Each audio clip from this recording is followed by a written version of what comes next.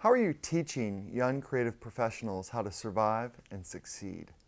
Well, right now I'm teaching a course at SVA. It's called Life Insurance. And I've been teaching them a lot about community, a lot about building a network of people that will support you. Something I actually personally haven't consciously done, but has happened to me. I personally introduced my class to directors of companies. So you're a 21-year-old student at SVA, and I'm introducing you over the semester to a minimum of 8 director founders of creative firms. And I encourage those people to talk about their careers and how they chose where they were. Now this is partially an immersion where you get to see a company operating during operating hours.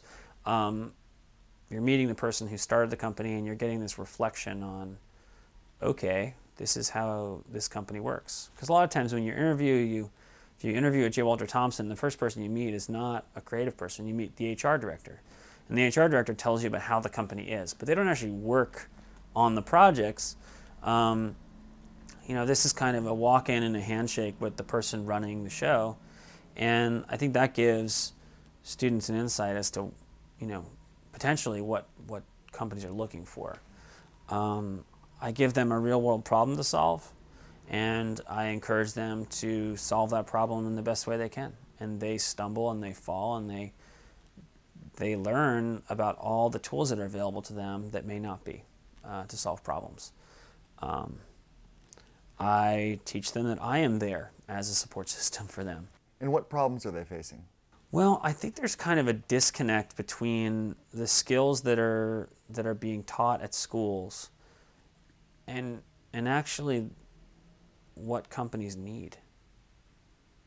I just, like the types of things that the communication skills, the email skills, like what it takes to work in a team environment and to get something done. And my goal was to kind of help these students go beyond entry level.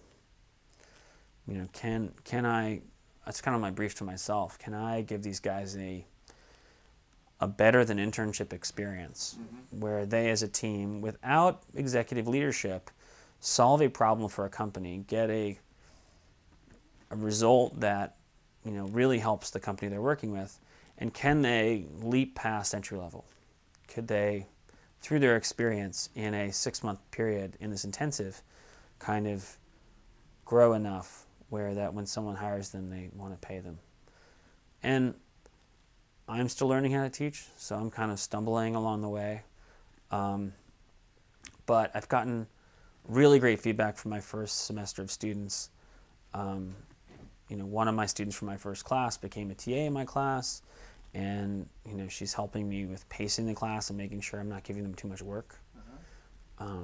But it's interesting. I mean, my students rebranded a restaurant in 15 weeks of class, and they did a lot of the work themselves. I mean, they built signage, they painted windows of the restaurant, they helped make a website, they redid the menus, created a system for delivering emails, a lot of stuff that you just wouldn't get from a regular class. Yeah.